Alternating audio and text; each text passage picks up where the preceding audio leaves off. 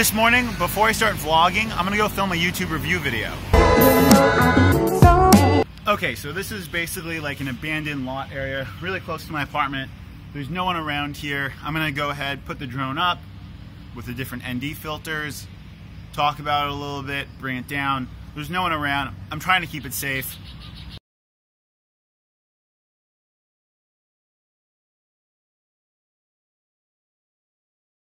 Super successful filming mission. Gonna go ahead and put together this review of the Skyrate RC filters for the DJI Mavic Pro. Hopefully get it up today. On my way to go swimming. We're gonna stop at a co-working spot along the way. Water. Water, yeah, water, goddamn, water, water. I've noticed a trend. Days that I don't drink at least 2, if not 3 of these size water containers, I feel like complete garbage before the end of the day. I've been trying to monitor how often I go to the bathroom, give myself a key for dehydration and stuff, but I feel like I'm never not drinking a ton of water. Water, drip, water, splash, water.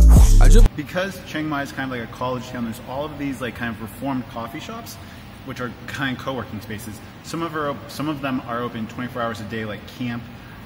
Some of them aren't. This one, I guess, is like a beta test. It's called Wake Up, and they've got like smoothies, a little bit more kind of like fruity, more refreshing stuff, as opposed to Camp, which is more just like kind of unhealthy snack. So I'm gonna go ahead, work on that DJI Mavic Pro Skyrate RC ND filter review. So I wanted to go ahead and give you guys a tour of what a co-working space, or something like a co-working space in Chiang Mai would look like, what it would be like.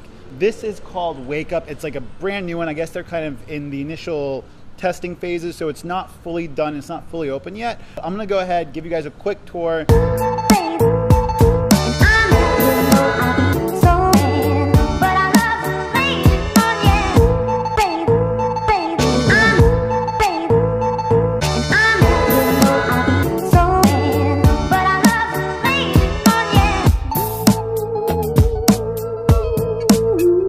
Pretty mellow coffee shop, but there's lots of outlets and there's a big emphasis on getting work done and being productive here, and I love them. They're all over the city, and this one in particular I like a lot because it's not super crowded yet, and I'll link them in the description below. Where you from? Los Angeles! Oh, there you go. Yeah. So it's not every day that you find a tuk-tuk driver that can speak any English at all. When you do, they're usually happy to practice. Can you teach me one word in Thai? Yeah. Apparently, from what I've been informed, the Thai word for mustache is nuan, or nuan. I'm gonna have to ask other Thai people that I know about what that means, because, or if that actually does mean mustache, but nuan, nuan. It's my 3rd Thai word. Thank you, I'm sorry, mustache.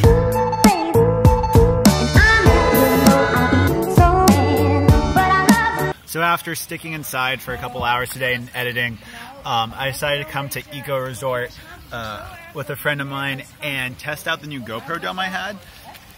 Haven't used it yet, and I really want to get a better hang of filming with the dome and being able to get those split shots before I go to the islands and start like snorkeling and stuff like that, simply because I just want to know how to use that gear before the occasion comes up. So I'm gonna roll some cool B-roll that I shot that, and hopefully you guys enjoy it.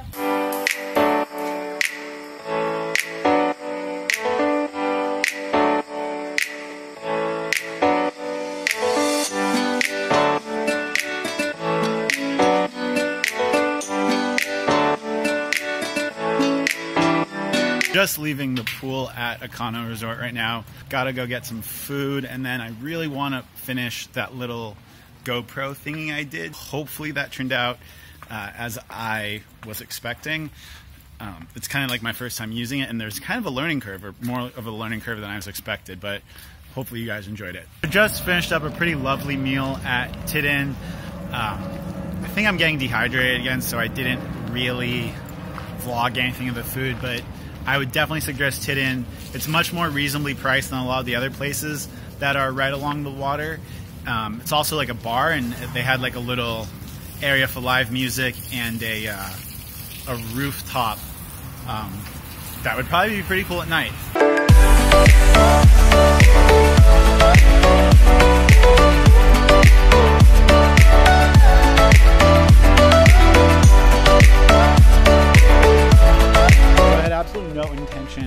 of coming to another temple today. I was walking down around the old city and I just so happened to see Wat Chang Yuan. Now, a little bit of history about Wat Chang Yuan. It was originally constructed in the 1500s.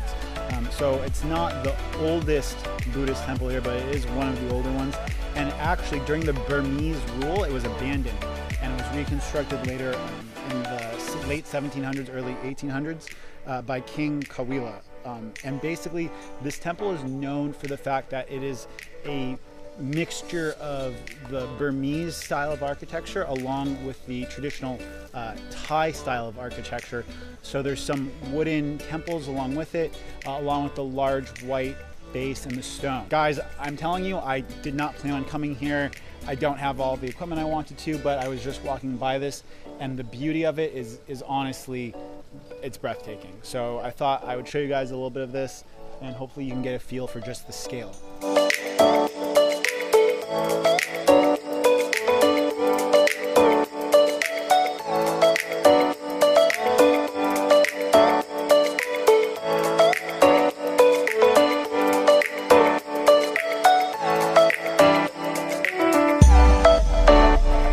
I didn't intend on participating in the ritual that I was filming, but the man, when he saw that I had taken interest in what he was doing and the offering that he was making, he invited me to do it along with him, and he showed me what to do. And you take 2 cups of water and you put it into a trolley, and then it dumps it up on the top of the temple. And the most humbling aspect about it just was how casual and how willing he was to share with me. And that's really kind of the beauty of coming here, is how eager Thai people are to share with you instead of being closed off. I'm currently in Photobug, which is the #1 camera shop in all of Chiang Mai. If you're a photographer or a digital imager and you're in Chiang Mai, which it's a possibility, this camera shop is the place to go. It's Photobug. It's right around the old city. I'm going to show you guys around.